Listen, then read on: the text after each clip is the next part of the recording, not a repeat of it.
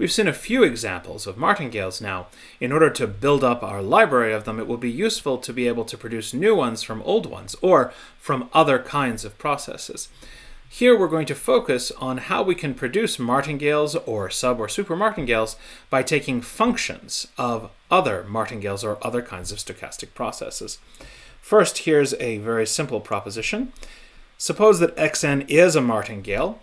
We'd like a function of it to be a martingale. Well, that can be challenging, although at the end of this lecture we'll see some examples, but it's relatively easy to produce functions of martingales that are submartingales. And that we can achieve by taking a convex function of any martingale. And we can do better as well. Suppose we only know that our original process xn is a submartingale, then a convex function of it will also be a submartingale, provided that that function is also an increasing function. So let's quickly prove this. First of all, suppose that we start with a martingale and phi is a convex function, not necessarily increasing. Since xn is a martingale, xn is equal to xn plus 1 conditioned on fn. And now, taking phi of that, we'll use the conditional Jensen's inequality that we proved earlier to see that that's less than or equal to the conditional expectation on fn of phi of xn plus 1. And of course, that shows us exactly that phi of xn is a submartingale. Of course, implicit here is the assumption that we need that phi of xn is L1 for every n, since that's part of the definition of martingale or submartingale. Now, suppose that we only know that xn is a submartingale to start with. Can we make this same argument? Well, almost.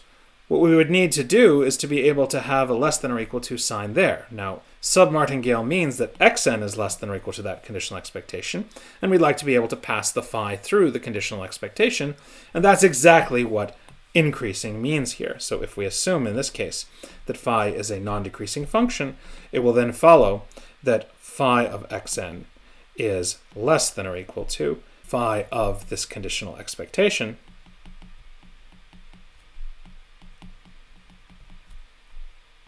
And then following exactly the same argument above, we get that that's less than or equal to the conditional expectation of phi of xn plus 1, which shows that phi of xn is a submartingale. One nice place this will come up frequently is when our function phi of x is x to the p, which is convex for all p greater than or equal to 1, even if we take absolute values first. So, for example, if we know that xn is an LP martingale, p bigger than or equal to 1, then the sequence of xn absolute value to the p is a submartingale. And since the function x to the p is also increasing, here without absolute values, we therefore can take xn to be any non-negative LP submartingale and still find that the sequence of pth powers is a submartingale.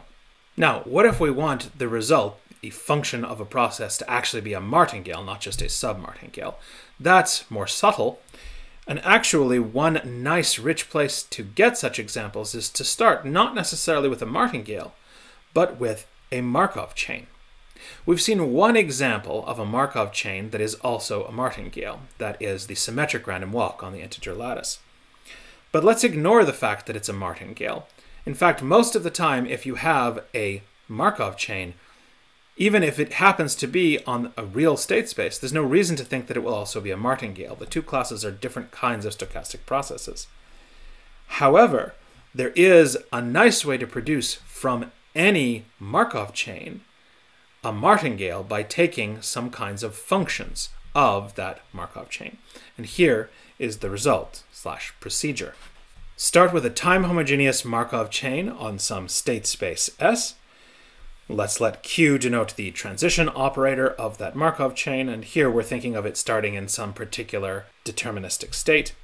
If f is a function of two variables, the time variable and the state variable that is real valued, and if it satisfies the following integrability condition, that is, that the function of our Markov chain and the time parameter n is L1 for every n, then we can produce a martingale, Zn, by taking that function of the Markov chain, provided that function relates to the transition operator in this nice way. if I take that function of the space variable and apply the transition operator to it, what I should get is the function at one time step earlier. Any function satisfying this kind of recursive relation will produce a martingale, Zn, from the Markov chain. And in fact, we could produce a sub-martingale if we only want this to be less than or equal to here. Now, in particular, if we don't want our function f to depend on n, and we're just taking f of xn, then this condition here is the statement that f is a fixed point for our transition operator q, which are the kind of functions that we've studied already ad nauseum, particularly in the random walk context. The proof of this is literally one line long. If I take the expected value of Zn given Fn, well, Zn is defined to be this function here. And how do I take the expected value of some function of a Markov chain at a future time, given the time up to the present, by the Markov property and the very definition of the transition kernel, that is computed exactly by taking the transition operator applied to the function evaluated at xn. The transition kernel is the regular conditional distribution of the process at time n and n plus 1 by definition. And so if our function f satisfies this equation here, then that is exactly equal to f of n and xn, which is definition of Zn, and so we get the martingale property holding. And of course, if instead we only have that this is less than or equal to here, then we'll get that this is less than or equal to here, and we'll get a sub-martingale as desired. Great. Now, how do we find such functions? Well, there's one way we can always make this work, not starting with any function, but actually ending with any function that we want, provided we're willing to only restrict ourselves to a finite time interval. That is, if we take some fixed but large time t and consider the time interval from 0 up to t, then what we can do is run the Markov chain backwards. In other words, consider the following function, f of n and a state y, is given by, well, start with any function g that you want at the end time, at time t, and then let f of n and y be the transition operator to the power t minus n applied to g at y. Then we can quickly verify that if I take q of f at time n plus 1, and blah, that's q of, okay, well, by definition, that's q to the power t minus n plus 1 applied to g. So this is t minus n minus 1, and now we're applying q, so that's q to the t minus n. But that is f of n and blah, and that's exactly what we needed. So that shows by our theorem up here that this finite time interval martingale from time 0 up to time t, which is defined to be g of xt at the end point, that is a martingale. Now, we'd love to be able to continue this past the time t, but of course that would require taking negative powers of q, and that may not be possible. Our operator q might not be invertible in any reasonable sense, but there are situations where it is, and we can use this kind of construction in order to produce a martingale for all time. Let's look at such an example right now. Consider again the random walks on the integer lattice with some drift parameter p. So for those, the transition operator applied to a bounded function has this nice simple form. P times a step to the right plus 1 minus p times a step to the left. And let's just, for the sake of clarity, fix x0 to start at 0. Now in this case, if we want our function that we're going to take of our Markov chain to not depend on the time step n, well, we've already classified exactly all of the functions f that have the property that qf equals f. And here they are right here. It's a 2-parameter family of exponential functions. So what that means is that if I take one of those functions for any 2 real parameters alpha and beta of the Markov chain xn, this will be a martingale. Now, by the way, it's easy to check that the class of martingales is a vector space. Any linear combination of 2 martingales is a martingale. And since the constant 1 is a martingale, the fact that you have a two-parameter family here isn't so interesting. The only interesting part is that this is a martingale. That is actually easy to check directly here and worth doing. If I let lambda denote this ratio, 1 minus p over p, and remembering that we can construct this Markov chain xn as the progressive sum of n IID random variables, each of which has distribution p times a step to the right plus 1 minus p times a step to the left, then this conditional expectation of this function of x at time n plus 1, well, that's the conditional expectation given fn of lambda to the xn plus xn plus 1. Now, lambda to the xn is fn measurable, so I can pull that out of the conditional expectation, and I'm left with just the conditional expectation of lambda to the xn plus 1. But xn plus 1 is independent from all the previous ones and therefore independent from fn.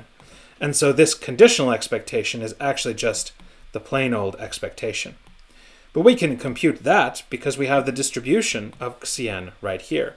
So that's just equal to lambda to the xn times p times lambda to the 1 plus 1 minus p times lambda to the minus 1.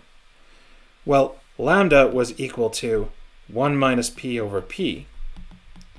So this is the following expression, and we can check that those add up to 1, which shows that this conditional expectation is this. That is, we have the martingale property, and so lambda to the xn is a martingale for this particular ratio, lambda here.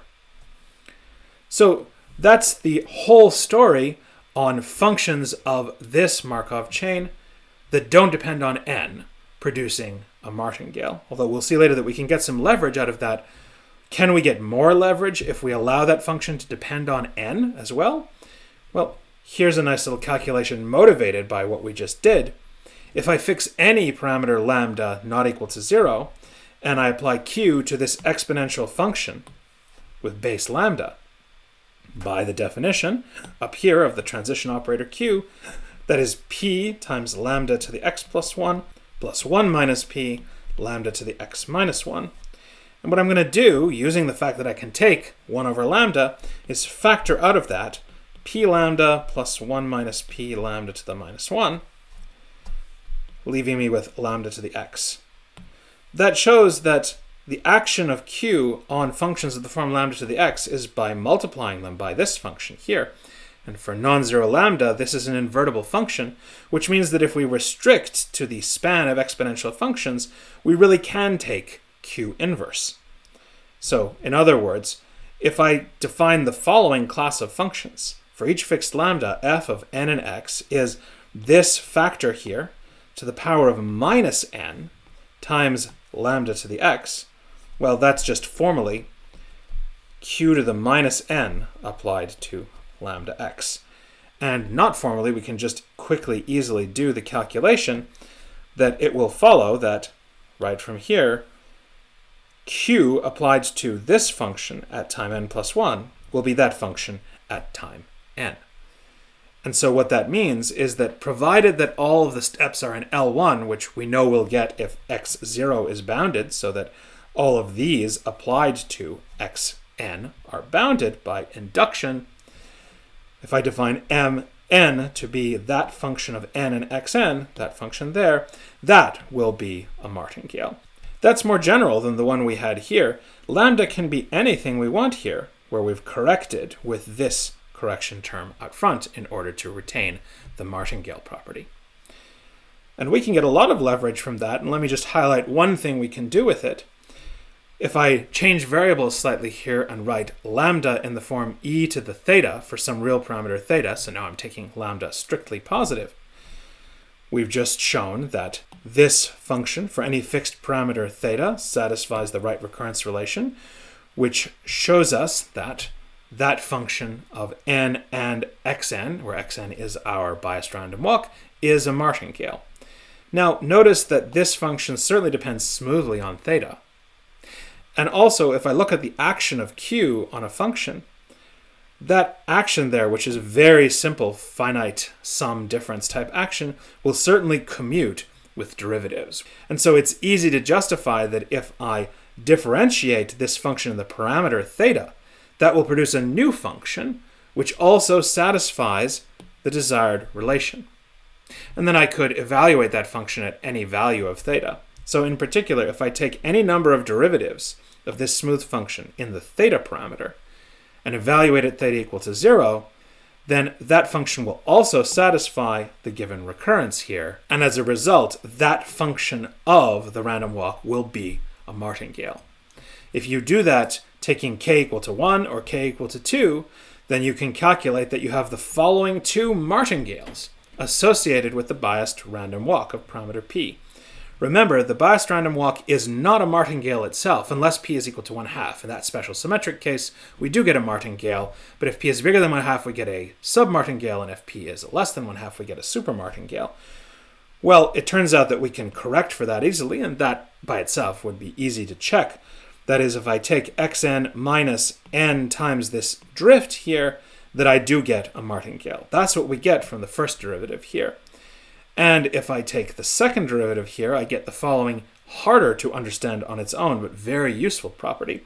If I then square this compensated martingale here, and then shift it again by a linear function of n, then that quadratic function of our random walk is also a martingale.